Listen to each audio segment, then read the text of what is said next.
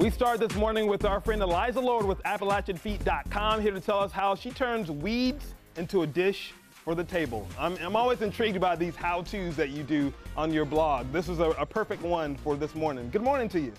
Happy New Year. I guess the last time we were here, we were cracking nuts over in the kitchen. We were, and actually today I have black walnuts, which are even harder. You can't even crack right. them with I'm your glad car. the cracking is already done. Yeah. Done for us. So for those who missed the last episode that you were here, tell us a little bit about what you do. You're all about sustainability, foraging, and teaching other people how to sustain for themselves. Yes. I have a 4th-acre urban farm, and so I also do homesteading, but a lot of what we do, we don't even have to grow because we just go out and find it. And in order to do that, it's kind of amazing how many you just have right in your front yard. Right, and so we want to be able to teach people how to use what they have to save some money, save some time, and probably eat a little healthier as well. Absolutely. Okay, so tell us about the demo we have here. We don't have very much time, but... Okay, well then let's just throw this in here. We've got chickweed, which is kind of my favorite wild green, I think, and a lot of people spend a lot of time trying to weed this, but it's pretty attractive. It's succulent, and it has these little white daisy flowers. And some of these are found in, like, just out in people's yards? Yes. And a lot of people are familiar with wild onions. Yeah. They're all over the place. I did have to cheat a little today because my greens were frozen, and so I have some arugula, which also was kind of wild in my yard because it seeded itself. Okay. But it wasn't something that isn't culinarily popular. So in your classes, you kind of take people through looking at these different greens and figuring out, you know, what could be edible in your yard, what you may want to steer clear from. And I do seasonal foraging classes because there's different things available. Right.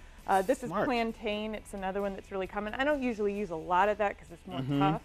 And there's another one here that I'm not seeing, but it's called field pennycress. Okay. And that one's really good. A lot of the cresses, they're in the same family as the arugula.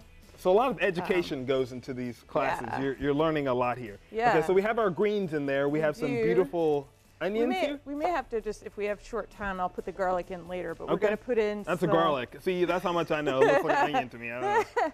Yeah, we have some I need to take some foraging and homesteading classes, apparently. We have some blue cheese, and we have the black walnuts. And I actually brought walnut oil to go with that. Okay. And then I've toasted some day-old bread from the Swamp Rabbit Cafe, and this is some of their hothouse tomatoes that are local. I love them. And a lot of your classes are offered at the Swamp Rabbit Cafe. Yes. So if you're interested in that, you can definitely check them out as well. So we put the oil in here. Yes. And that just gives it a little bit of, I don't know, it just wettens it a little bit, it dampens it a little bit? It does. It makes it so that you can spread it once you're putting it on pasta or bread, but it also makes it so that it will run in your food processor. Okay. And this part, you do want 2 cloves of garlic in here too, and everything's around 1/3 of a cup, but you can look up pesto recipes.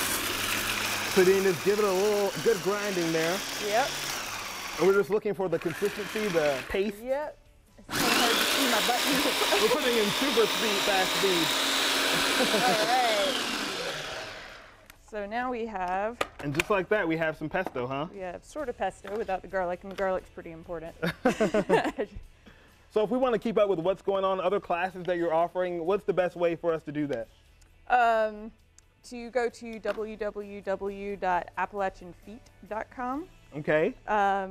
And a lot of these demos too, you have like broken down on there. You're not keeping them as secrets. They're on the blog. Yes, I do. I mean, the blog is a how-to blog, so a lot of these things are already on there as. I'm gonna try not to eat I'm gonna eat this bread later, Swamp Rabbit. But I want to eat this first. That's good stuff. And if you don't like blue cheese, you can use Parmesan, but I like it with the wild greens. That's great, and we just made that right now. Yep. Thank you very much. I'm trying to eat. Remind people again where to find you online. www.appalachianfeet.com and click on the classes tab. Perfect. And now I can talk again. Eliza, thank you so much for coming to see us. Happy New Year to you.